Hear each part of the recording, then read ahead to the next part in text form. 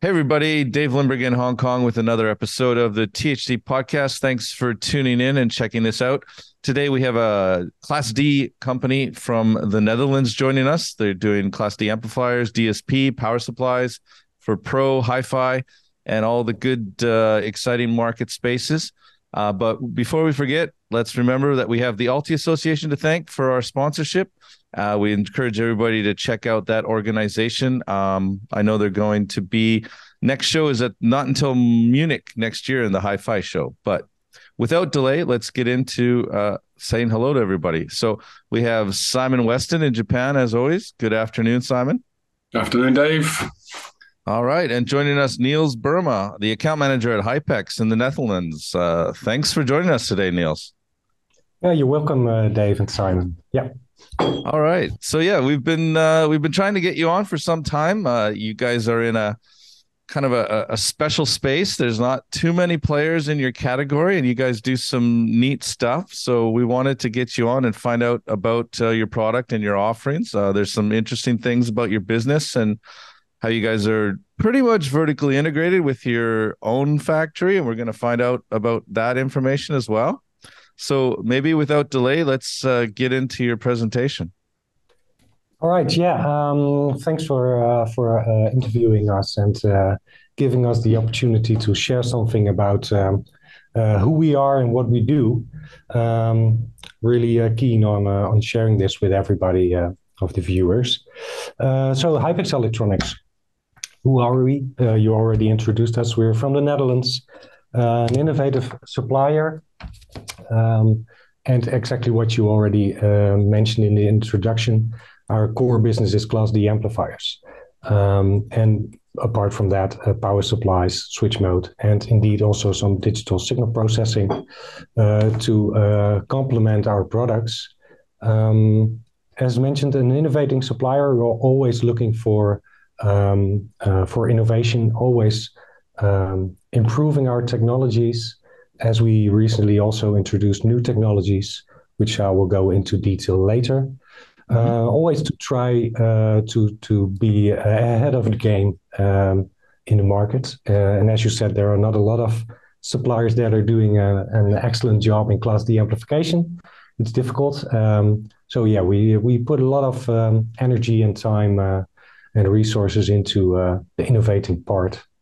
We're based in the Netherlands. Our headquarters is in the north, in Groningen, which where we founded in 1996, so already some time ago. We also have an R&D office in Eindhoven, in the south of the Netherlands. That's more the technology heart of basically Western Europe. So a lot of good engineers can be found there.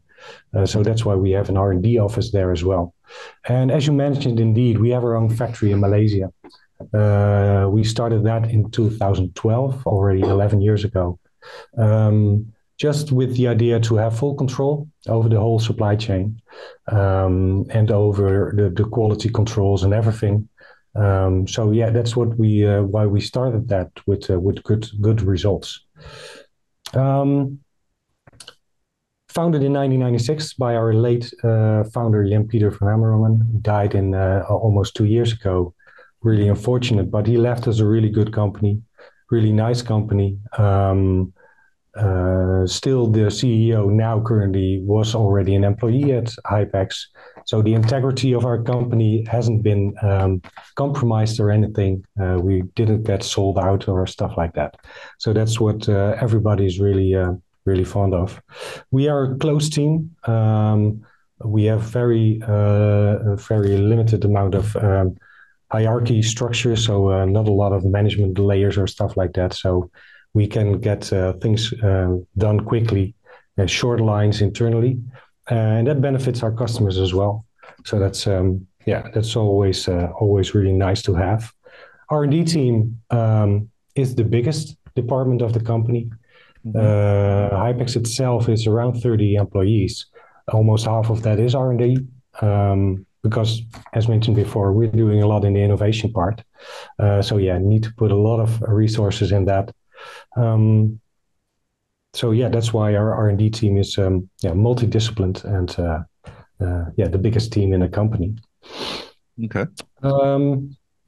Since 2004, we actually only started with Class D. Before that, it was just Class AB designs we did. We always done our own designs. We never bought technologies or anything. Already from the start, we developed everything ourselves. And since 2004, we started with Class D technology, with the UCD technology. So yeah, that's in a nutshell who we are. Mm-hmm. What we do. Well, we are a specialized OEM supplier. That's the core business. We supply to manufacturers, indeed, in HiFi, high-end HiFi, pro audio, studio monitors, system integrators for multi-channel amplifiers, stuff like that. And we also supply the DIY market directly. It's not a core business. It's nice to have on the side. We often get the question, why? Why do you supply the DIY market? Because it's a difficult market to supply. Well, yes and no. What we get out of it, the benefits, is that we get direct feedback of end users. Not through our OEM customers that have their own end users. No, we get feedback from direct end customers. And that benefits us in terms of what we need to develop, how we develop it, what the features need to be of those products. So yeah, it is a nice market to do, to supply, and we are loyal to them because they have given us so much. And we I think already from the start we supplied to the DIY markets. So yeah, we keep continuing that. It's a small margin, a small part of our overall turnover, but it's still a nice market to supply. So yeah, the most time goes into an OEM market. We help our OEM customers with the full support on the system integration. We know our products. We know how to integrate them on every part, on heat dissipation, the cooling design of the chassis, EMC designs, and stuff like that. We know exactly how to implement that, and we are always keen on helping our customers making a good design. It benefits us to do that already up front instead of finding out implementation errors when it's already in production. So would customers be finding this in like big block hi-fi amplifiers as well as plate amplifiers on the back of powered speakers? What kind of devices would we see this in? Yeah, exactly. Complete active speakers for high-end hi-fi studio monitors as well, and pro audio, of course. It's nice to see also in the high-end hi-fi market, more and more manufacturers are going into active speakers. They see the benefits of that now as well. Of course, in pro audio, that was already for many years the case that they go for active systems. Multi-channel solutions for custom integrations. We do a lot of that as well. We supply solutions for 16 channels or more with their modular systems. So all kinds of amplifier solutions. We have a vast amount of customers also with musical instruments, but that's from bass guitar amps up to electronic church organs. We have, I think we supply more than half of all the electronic church organ supply manufacturers in the world.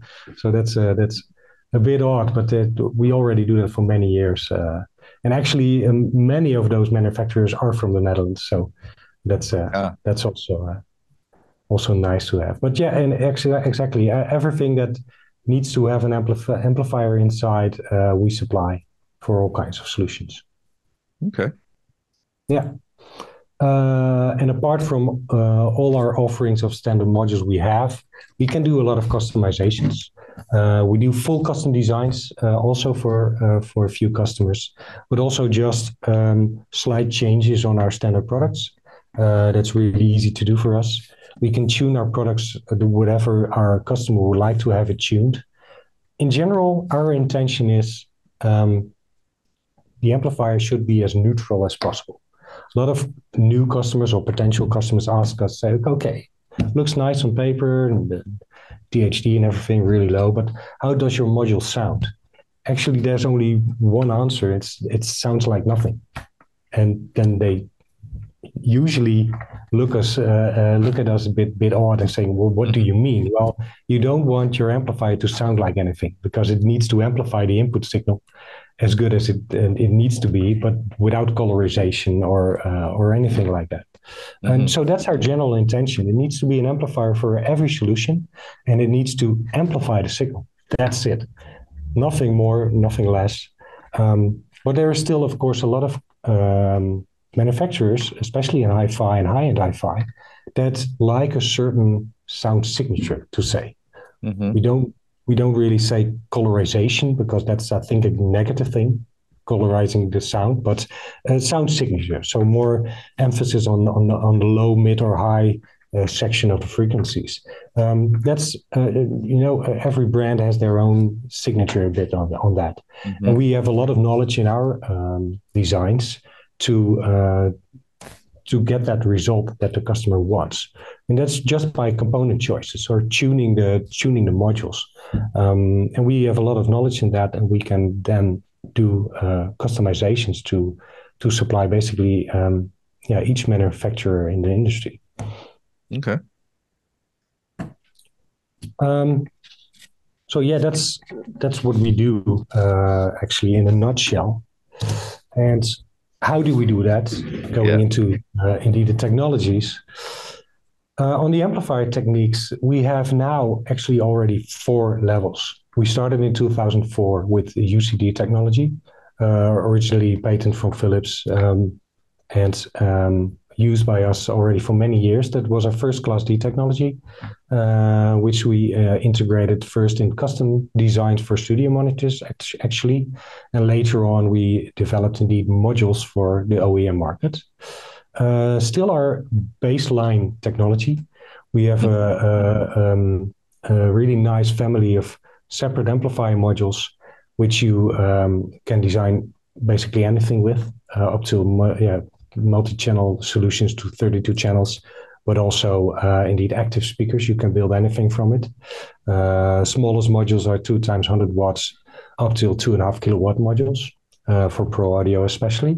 Mm-hmm. And combined with our separate power supplies, you have a really flexible system. So you can go any kind of channel count with 1 power supply or 2 power supplies, any kind of power per channel. It's a really flexible system, so it can offer a lot of different applications. Is that an acronym, UCD? It stands for Universal Class D. Okay. Yeah, so it is indeed an acronym, but really, it is exactly what it says. Universal. It's really for everything. It's already really good HiFi quality. So it is our baseline technology and basically our worst sounding module, but actually already really good amplifier. One of the first Class D technologies back then in basically 2008, 2009, that already showed the world that the Class D amplifier doesn't need to sound bad. It was already a good sounding amplifier.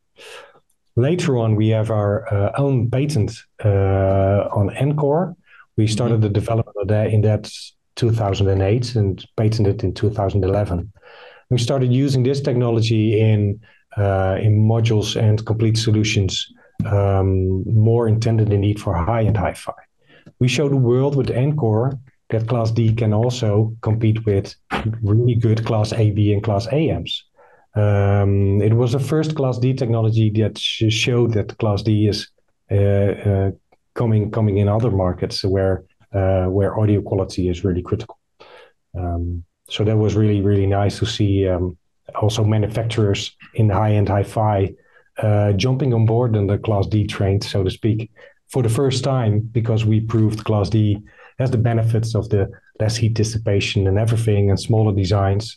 So it can be a cheaper amplifier as well because you need less big parts and stuff like that, but still get the good sound quality you would need for such applications. Can we take a quick tangent just on that point? So what is it that historically made a Class D amplifier sound worse than a Class A or Class AB amplifier? That is a really good question. really technical, I'm not exactly sure, but I do know that a Class D design from origin isn't a topology that really wants to how do you say, amplify the signal that is coming in. Basically, you really need to keep full control of what is going on in the technology and in the circuitry. And there are several different topologies in Class D. We always have self-oscillating amplifiers with feedback. A lot of people also believe an amplifier with feedback is a negative thing, but that's a part of our topology.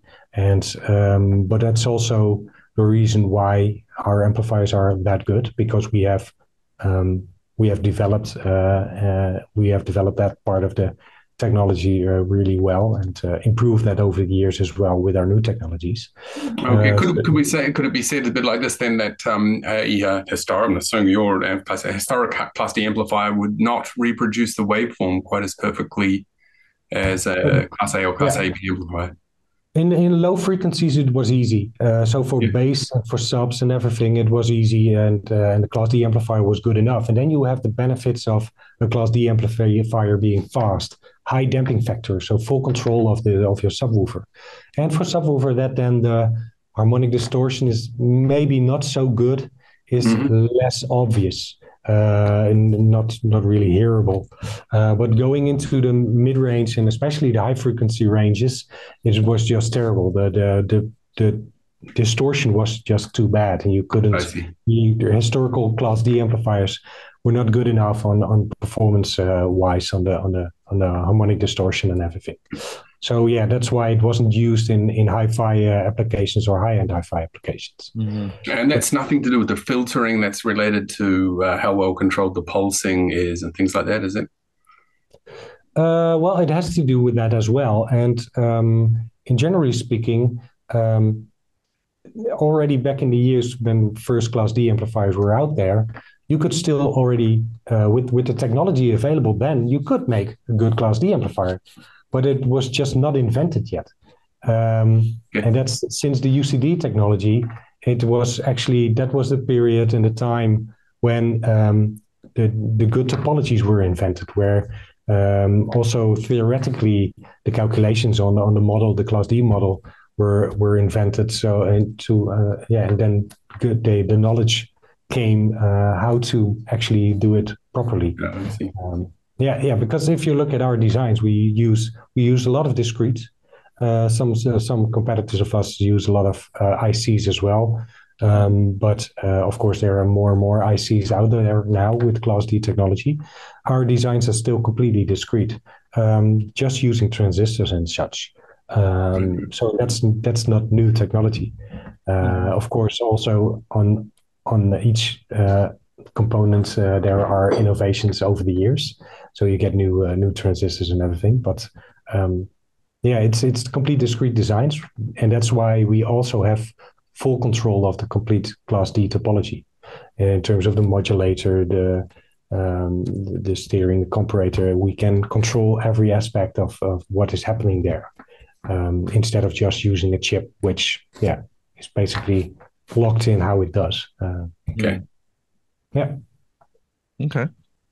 So since almost 2 years now, we introduced our new technologies, Encore X and Nili. Encore X is really an improvement on Encore. What we did there is, as I mentioned before, we always have amplifiers with self-oscillating amplifiers with feedback. And that feedback loop is where we could make a lot of changes. With the Encore X, we have improve that feedback loop of Encore. So you get indeed nice improvements on that. We have if you look at the amount of loop gain we have added, because of if you have more feedback, you have more loop gain. The loop gain is at least plus 6 dBs more compared to Encore in the high frequency range. But in the low frequency range, it goes up to plus 18 dB. That's also the big change. With Encore and UCD, we always chosen to tune the module with flat loop gain. It always has benefited us in terms of sound quality. When we did the developments on Encore X and Eli, we actually experimented a lot with, is that the best way to do a flat loop gain or not? Because we could easily make even higher loop gain in the lower frequencies without compromising in the high frequencies. And we listened to that. We did tuning, we did measurements, then you see indeed the loop gain changes, but that wasn't where we stopped. We listened to it and say, how does it sound? So put all the equipment aside and just hook it up and listen to it. That's what we did a lot with Encore X and Eli. Tune the modules really by ear. With a lot of people, just putting all the opinions in a row and see, okay, how do we like our modules to sound? The feedback we get now from our customers with Encore X and Eli is just astonishing, and proves that to ourselves that we made a good choice. The tuning on the modules we did now differently than we previously did. But also on that part, we can do customizations. If an OEM customer prefers a different tuning of the module, we can do that. So that's now we have a lot of playroom in our techniques to fiddle around with the settings of the module. So that's really neat to have, which we previously didn't do. We just leave the settings alone and just did some component swaps. But now we can offer our customers full tuning of the module, so to speak. And that's really nice to have now. With Encore X, we really aim for still price competitive. So we going to use this more and more in future OEM products.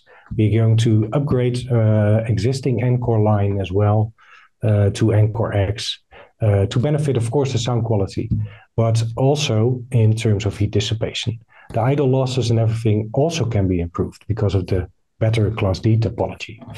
And that's also something we can tune between.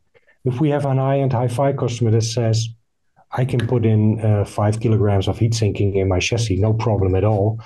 Just make this module sound as good as it can be, and I don't care about the heat dissipation. We can tune the module to optimize to the sound quality. But if it needs to be used in, for example, a 16-channel amplifier for zone amplification and stuff like that, then maybe heat dissipation gets more important. So we can tune also to have it have the less heat dissipation and tune it more for the idle losses, still benefiting on the sound quality improvements as well. With Neli, that's really the new benchmarking Class D technology. What we did there with the feedback loop and the loop gain is just another way to do it. Instead of just improving the loop gain used on Encore, we done it in a different way. Cannot really go into detail in how we exactly did it, but it does mean it adds an additional 15 dB of loop gain compared to Encore. So that's a really, really nice step upwards. The technology is, again, with Encore X, we can also tune whatever we like. But with Neli, we really want to be competing to the best Class A amplifiers out there in high-end HiFi. And we know we can. That's really, really nice to have. At the moment, we only have a DOI module. We just decided to start with a really nice DOI module. Was intended actually to launch 2 years ago. But during the COVID years with all the supply chain issues, it was only launched last year. But 2 years ago, we had our 25th anniversary. So that's why we wanted to launch the module as an anniversary unit for the DIY market. Unfortunately, 1 year late, but it is here now, we can supply. But that technology will indeed also be implemented in OEM products eventually. Out of curiosity, hold on. Oh, go ahead. Yeah, I was just going to say, out of curiosity, using mostly discrete components versus ICs, was the component shortage during COVID and such, was that easier to manage or more difficult? In general, easier because we use not a gate drive IC or anything like that, or a Class D chip. Then you are relying on just one supplier that can supply that chip because it's in a unique part. Because we use indeed discrete designs and use a lot of transistors, you have basically 10 or 20 different suppliers of the transistor. Now, because it's completely discrete and it is really complex technology, we cannot use all of the 15 manufacturers. On each position, we can maybe only use 4 or 5 different manufacturers, but that's the knowledge we have. But still, we have alternatives to choose from. And yes, each time when a chip or each time when a component has a long lead time, we need to test it and trial and error to see which alternative component does work, which we previously didn't test out now. But in generally speaking, we didn't have really big issues. We hear horror stories of more than 12-month lead times on stuff on products. We never had that.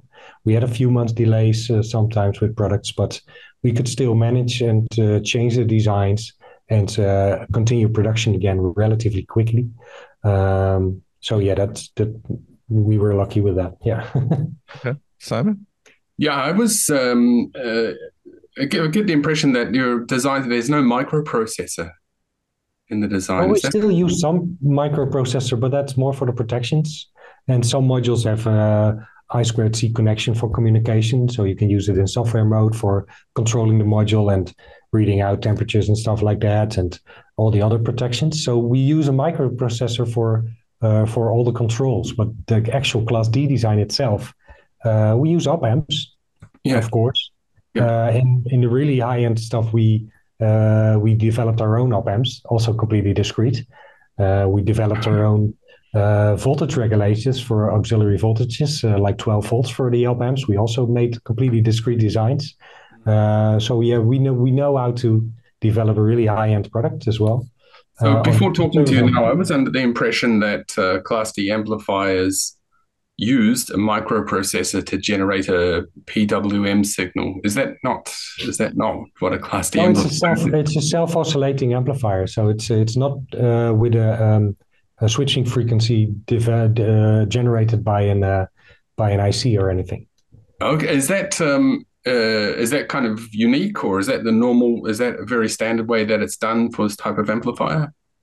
I think for each self-oscillating amplifier, it's normal. I'm not exactly sure what all our competitors do. I do know that Purify does relatively the same as we do. What iSpower and Pascal, I think they use more chips. Like iSpower, they have their own chips developed and stuff like that.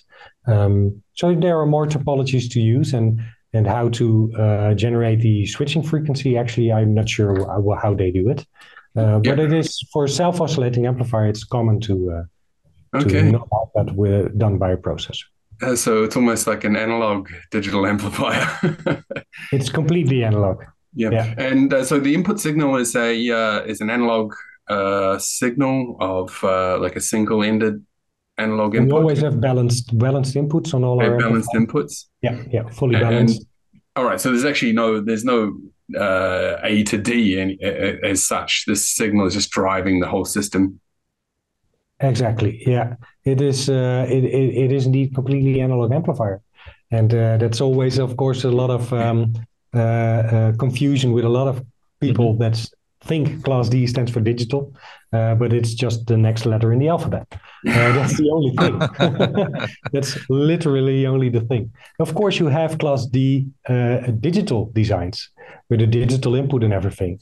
Those exist as well. But the majority of Class D amplifiers, especially the good ones, are all analog designs. Interesting. So there is another category of digital Class D amplifiers then? Yeah, there are. Yeah. I'm not exactly familiar in what offerings. Of course, a lot of Class D chips out there from a lot of brands are Class D digital designs as well. In the module market where we operate, most are analog. Yeah. Okay, very good, very good. Thanks. On the amplifier techniques, well, that's the 4 different levels of techniques we currently offer. Of course, more and more new designs will be based on the new technologies we have, because we have so much more benefits with that in terms of sound quality and idle losses. So new designs will not be based on the older technologies, but still the UCD technology, we have really nice price competitive offerings. So still being implemented as well in new designs. So that's really nice. One more thing. In the past that I'd encountered Class D amplifiers, they use some capacitors and inductors as an output filter. Is that something that you use too? Well, yeah, because you have the self-oscillating design, you need to have the switching frequency filtered out at the end. So that's an LC network basically. Okay. But that's already embedded on the module itself. Yeah. Don't need additional filtering, but that's already embedded on the design. That's correct. Yeah. That switching frequency would be well beyond the audible range. Is it filtered out for it drives too much power into the speaker, or what? No, the switching frequency usually is around 400 kilohertz with our designs. Depends a bit on which technology and which modules. And that's completely filtered out indeed, hardly measurable at the end. Yeah. I mean, is there a reason to filter it out? Why filter it out? It definitely needs to be filtered out because you have harmonics and everything on that switching frequency. You don't want that on the output because it produces a lot of noise. You don't get the THD figures we get if you don't filter that out. Yeah. Okay. So basically the subharmonics of that 400K come back into the audio path. Yeah, I do believe so. Yeah, definitely. All right. So do you have more questions on the amplifier techniques or? Okay, then one more. Is there any limitations in terms of impedance load of the speakers? There is always a limit because you don't want a short circuit. I should say it another way. Is it in any way different to a Class A, Class AB amplifier?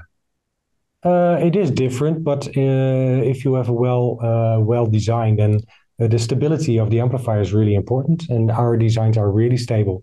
So a single-ended amplifier can easily drive a 1 ohm load.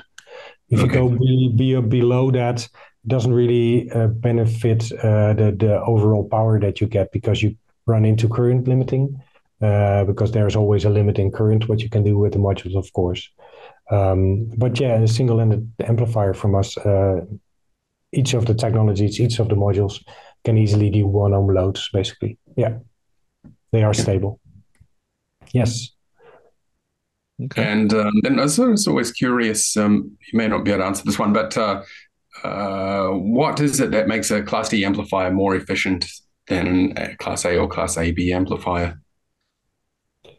In general, it's the same with the switch mode power supplies. If you need to amplify the signal and you do that in lower frequencies, you will have more idle losses.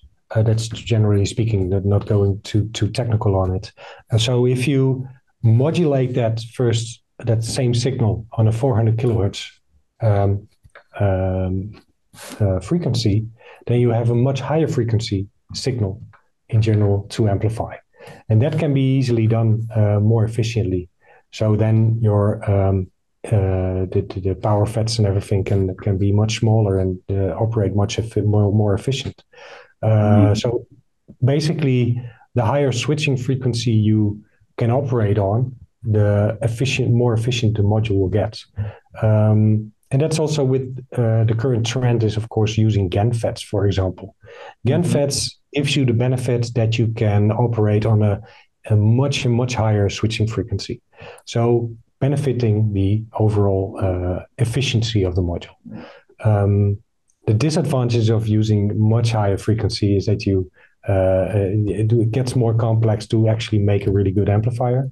So currently there is a trend, of course, using GaN FET because of all the benefits, but it still leaves you with the challenge to actually develop and design a good sounding amplifier. Usually a lot of people think, okay, GaN FET is the future. You get automatically a good amplifier with it. In terms of heat dissipation, yes, definitely. You can run kilowatt amplifier without any heat sinking and everything like that. But actually sounding good is another thing. But yeah, that it's, of course, we also recognize the future of these kinds of technologies. And as we are innovating, we're always looking in new technologies as well. Currently, no plans on the roadmap yet, but of course, looking into these technologies as well for our own designs. Yeah. Mm. So that the thing about the heat sinking and the efficiency are actually saying the same thing. That's what it comes down to, is heat loss. Yes. Yeah. Our amplifiers are in generally percentage-wise around 92-93% efficient. Depends on how much power you draw out of it, because there's a certain idle current.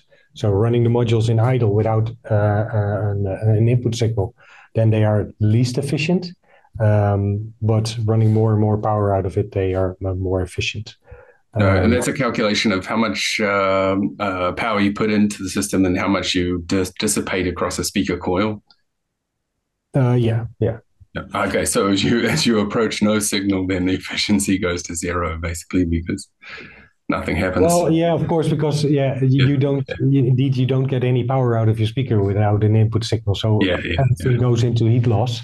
But still, of course, with a Class D design, that's relatively speaking. But the module gets already warm when you turn it on.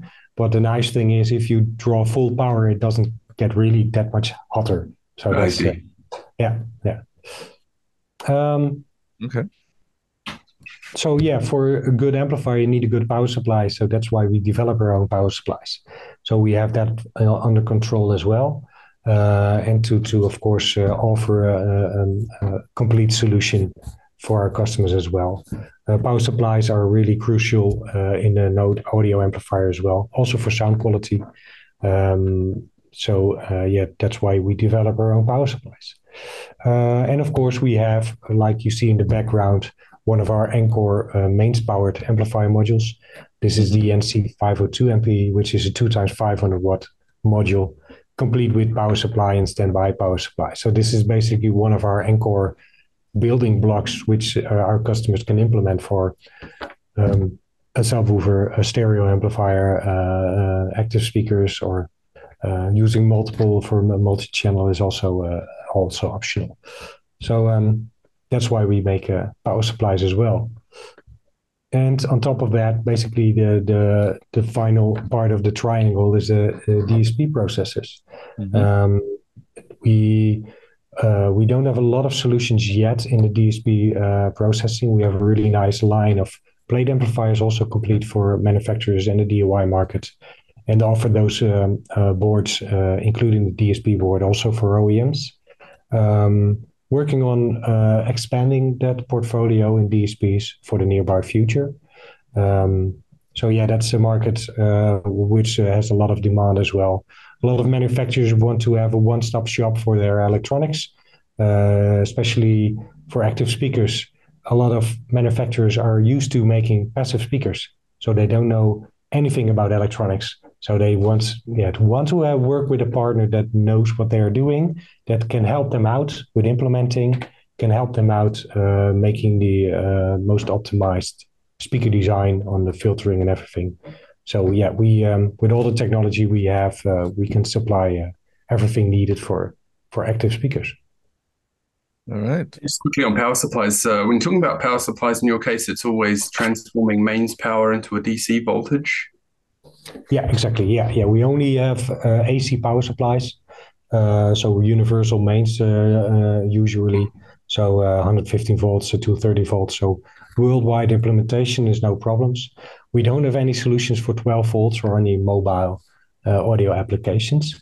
We do get the questions a lot if we make something for car audio, but it's such a different market to compete with as well is really difficult. We have chosen to not be involved in that market. But still, if another manufacturer makes a nice power supply working from 12 volts and convert that to the voltages needed for our amplifiers, it can still be used for our amplifiers. And then on the DSP stuff, what do your customers actually want the DSP to do? Is it to do some equalization or some other effects? Yeah, speaker filtering. So if you have a three-way design, you want, of course, each channel to be filtered to have the proper filtering for your speaker. You can do indeed equalization on the input as well.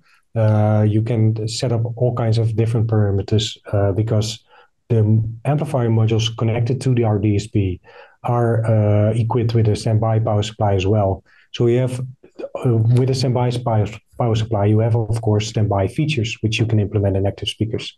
You have automatic signal detection in our DSP processor, so it can wake up out of standby when a signal is detected on one of the inputs, automatic input switching on signal detection, everything like that. So all those kinds of features can be set up with that as well. So that enables our customers to make an active speaker for studio or for hi-fi with a lot of features what they are already looking for. Basically, with our DSP, you can eliminate any preamplifier. You can go directly in with any source, digital or analog. It has both inputs, balanced and unbalanced on both sides. So yeah, you can run it without a preamplifier. There's also digital volume control, which you can even have an option to control that with an IR remote. Okay. Do your engineers feel that adding a DSP on the front of it ruins the whole purity of a system that operates purely analog signal to analog signal out?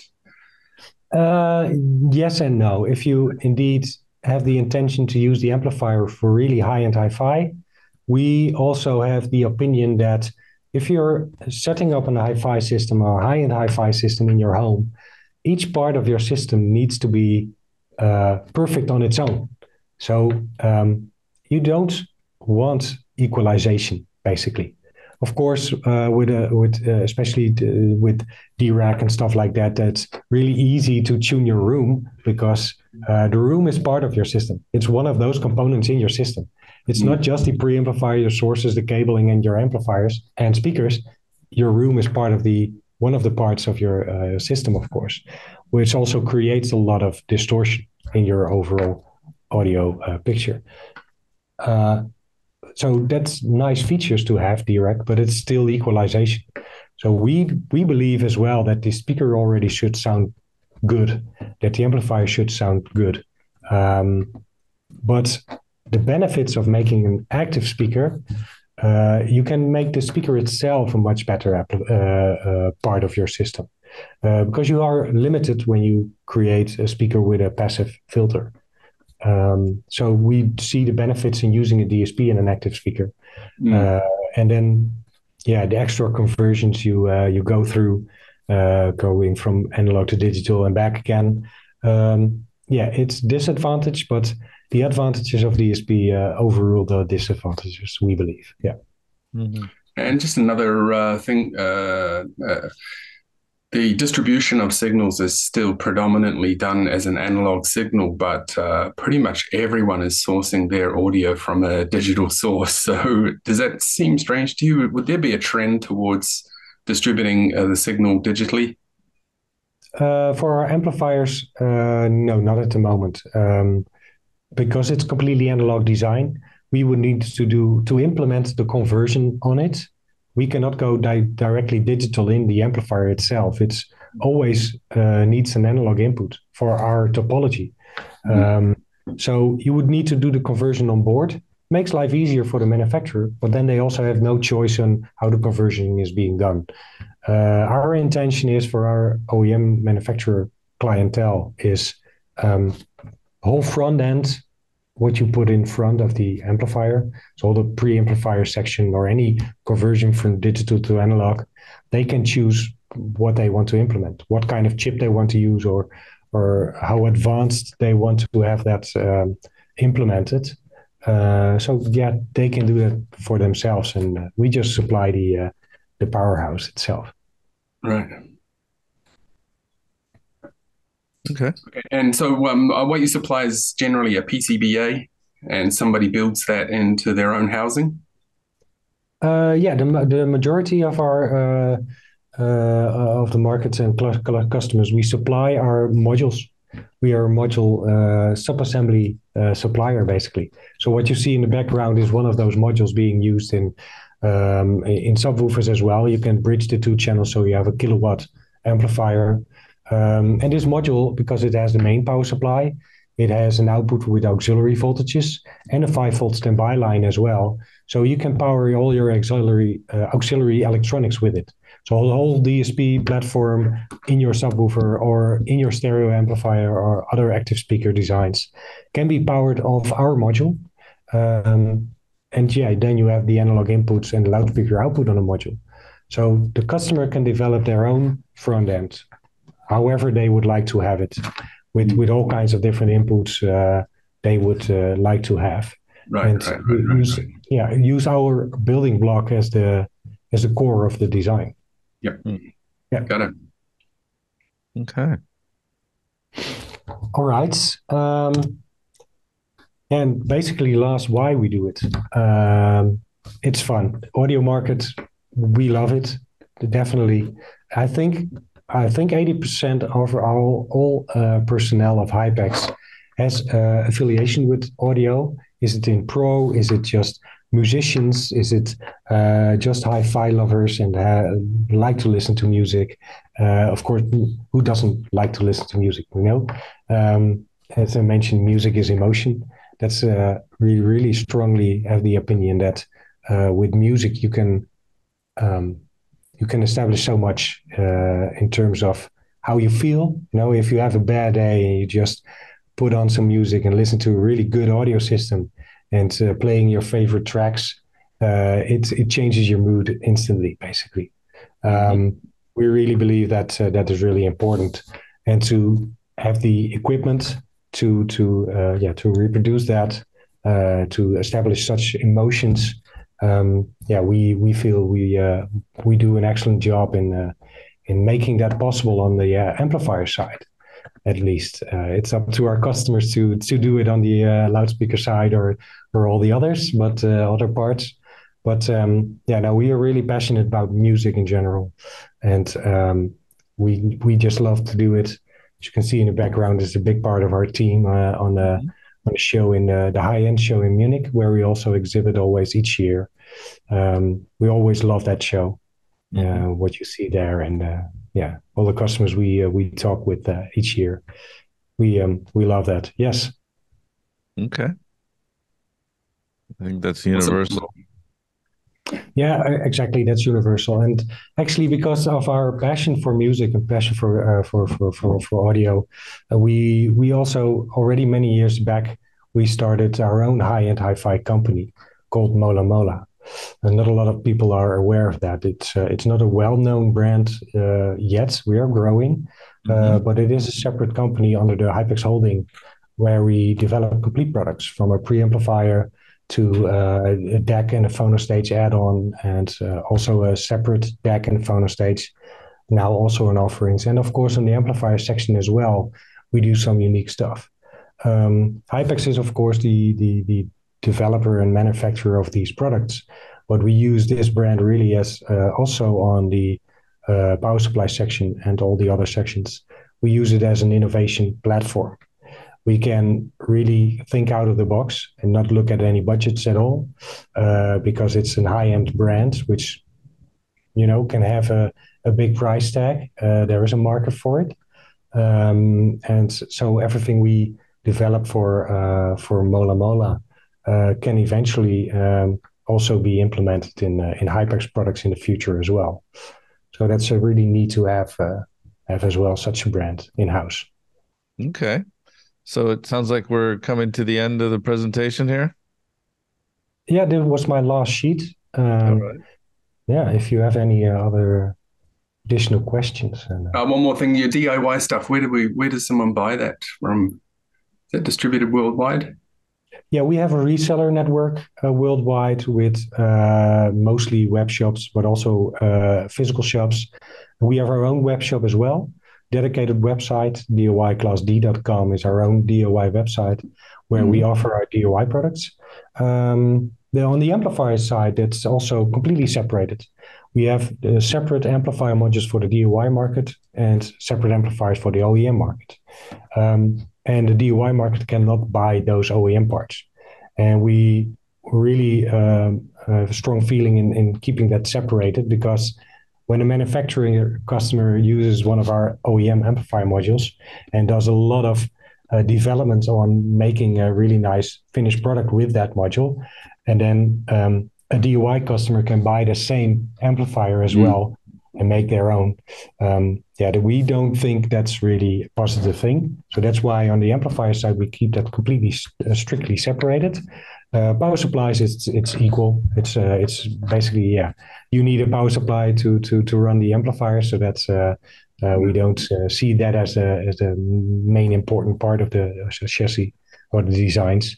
So that's basically the similar what we offer. And the blade amplifiers can be used for DIY customers as well to make their own active speakers for their home system. Yeah. Super. All right. So I think we'll put some links down below in the description for everybody to follow up if they want more information or would like to order some parts for themselves. But Niels, really appreciate you joining us today. It was fantastic, and gave us some good Q&A on the amplifiers, and a bit more elucidating. I think that we learned a little bit today. So I hope everybody enjoyed that. So encourage everybody to like, subscribe, and share this video out to anybody you think's interested. So thanks everybody. We'll see you next time. Thank you.